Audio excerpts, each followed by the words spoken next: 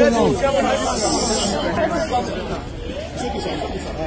I've been trying to confirm the story meaning round that the NWC has finally endorsed a consensus candidate. What's the position of things, sir?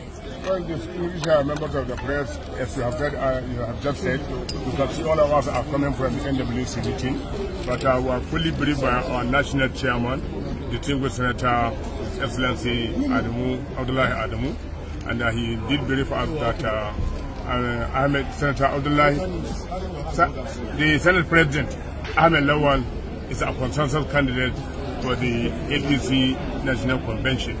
And that is just for the information he gave us. But it's not an issue that has been discussed on the floor of the NWC. And we have just, like you are all aware, just recently, about 2 days ago, the Northern Governors meeting had a meeting that the leadership of this country, all progressive governors, should go to the north. And equally, the Southern Governors also affirmed that.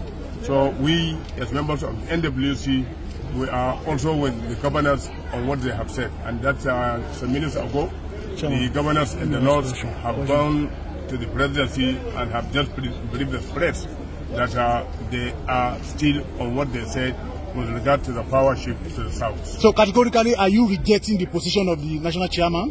No, you see, I said it's just an information he gave us. But it's not an issue that has to be deliberated on the floor of the NWC.